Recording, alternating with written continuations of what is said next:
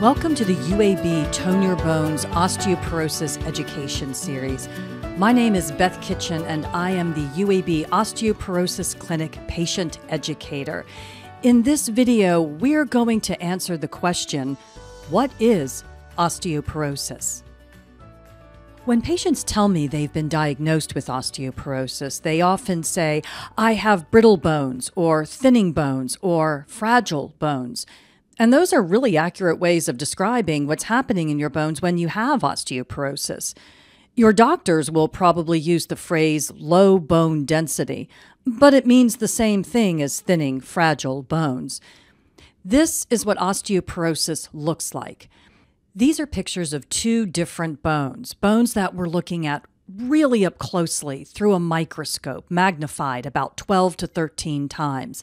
Most people can tell me which of these bones has osteoporosis, and if you chose the one on the right, you would be correct. As you can see, there's a lot less bone there, and the bone that is there is much thinner than the bone on the left.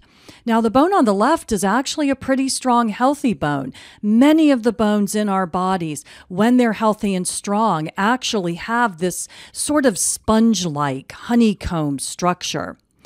Now, when you have osteoporosis, one of the things that's important to understand is that you don't feel it because this thinning of the bones, which is what osteoporosis is, doesn't hurt. Osteoporosis is not the same thing as osteoarthritis, which is a disease of the joints. And so it's happening in between the bones where the bones meet, such as in this knee joint. So with osteoarthritis, you do feel pain. You might even see swelling and inflammation. But osteoporosis doesn't hurt. It doesn't have any symptoms.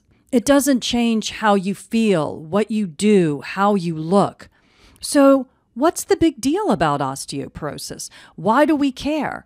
Well, when the bones are thin, like the bone on the right, they break a lot more easily than they would when they're strong. That's the part of osteoporosis that can be painful, debilitating, and really have a negative effect on your life. So everything we do in the UAB Osteoporosis Clinic is geared towards helping you to lower your chances of breaking a bone. So the focus is on fracture prevention. When you hear us use the word fracture, that means the exact same thing as broken bone. Now that you've learned what osteoporosis is, it's time to move on to talking about why you might have osteoporosis. So check out the first page of your Tone Your Bones information packet, and we'll start looking at the risk factors for osteoporosis.